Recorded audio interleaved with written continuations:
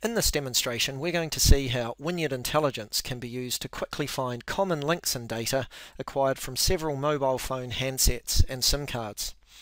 Each of these acquisitions may have been done for separate cases, possibly entirely unrelated to each other, maybe at separate locations, and perhaps even weeks or months apart. Wynyard intelligence enables you to quickly find valuable information across this data that might otherwise remain hidden. So let's go ahead and sign on.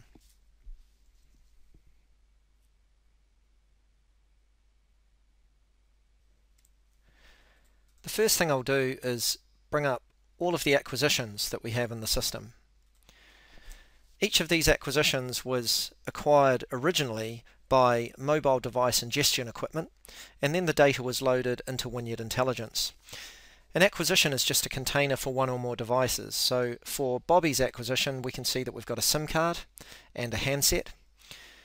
And as I scroll down, we can see all of the contacts that have been retrieved as part of that acquisition, and also the endpoints. Now, an endpoint most often is a phone number, but an endpoint might also be an email address, a chat ID, perhaps a shortcut to a phone number, anything that can participate as the endpoint of a communication. So all four of the acquisitions contain a similar amount of data. So our challenge now is to quickly find the common links across those acquisitions so we can focus on associates and potential criminal networks. So let me show you how we can do that. I'm just going to select all of the acquisitions in the graph and then ask to find the common links across them. And the graph that's Wynyard intelligence has returned to me is showing me all of the common entities and links across all four of those acquisitions. So I can pretty quickly see on the right hand side that I've got three common phone numbers that I'll be interested in following up, and on the left hand side we've also got a phone number here. This has a different icon to the phone numbers on the right hand side because this phone number has been identified by text mining the textual contents of the acquisitions.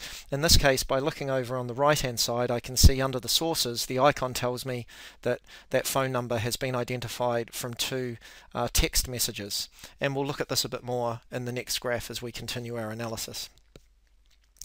So what I'll do now is take the four phone numbers that the graph has returned to me, and because I'm going to want to keep focusing on these, I'm going to add them to my bookmark list so I can keep referring back to them as my analysis continues. So I'm going to open a new graph now to continue the analysis. We'll just select all the entities, take them into the graph,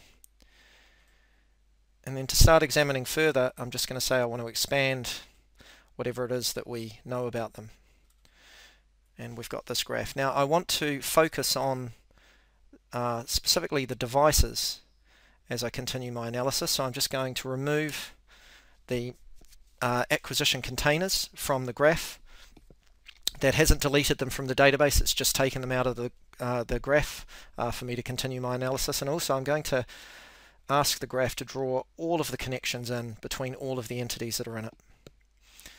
Okay, so there's three things that I'd like to point out at this point. The first is that we can see from the structure of the graph that it really does look like there's some association between these entities across those independent acquisitions. We can see, zooming in, that there's quite a bit of activity around Christine.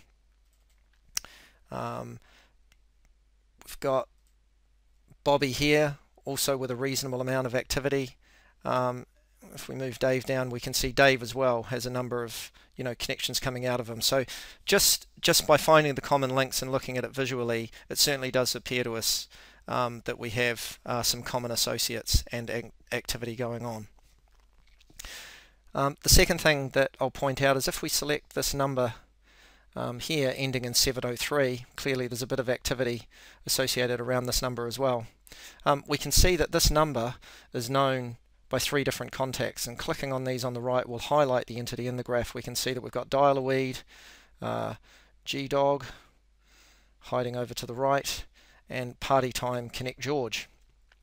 And by clicking on each of these contacts, we can see that Party Time Connect has come from Christine's handset, Dial-A-Weed has come from Albert, and GDOG has come from Bobby. So what we have here is one number known by 3 different contact names across 3 different devices from 3 different people.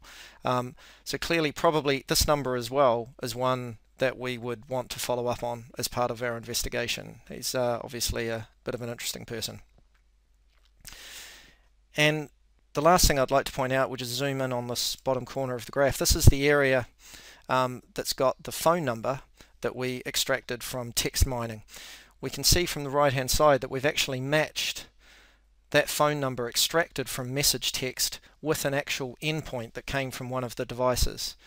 And by looking at that endpoint, we can see the endpoint only appears in Dave's acquisition, and Dave knows that person is Harry. And we don't actually know anything more about that endpoint other than Dave calls him Harry. But if we actually click on one of the text messages from which we extracted this number via text mining, just looking up here on the top right, we can see from the contents of that message that Harry is certainly someone in an interesting line of retail, and probably someone that we want to focus on in our investigation. So I'm actually going to take that number that we've identified there and add him to my bookmark list as well. So there's another number of interest for us to follow up on. So just very quickly, what we've seen there is from the common links query, just identifying those 4 common links, putting them to a graph and expanding the network of information that we know about those common links.